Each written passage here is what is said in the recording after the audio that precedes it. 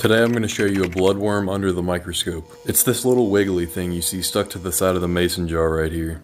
Let's take a look. These are actually just a species of non-biting midges that are in their larval stage. The reason they're called bloodworms is because of the chemical hemoglobin present in their body that turns them this red pigment. Just like in our blood, the hemoglobin helps the larva get more oxygen throughout their body when levels are very low. They like to snack on things like dead plants, debris, and other tiny microscopic animals in the water. They sometimes build these tiny houses in the shape of tubes that are made up of dead organic matter, sands, and other particles that they string together. I got a shot of one of them sticking out about halfway from the tube to inspect its surroundings. They typically build them on any kind of submerged vegetation or even stones. Sometimes they even live freely towards the bottom of the water under debris and plants, but are more susceptible to getting eaten by predators like fish or frogs. They're also extremely birefringent and almost glow under cross-polarized light.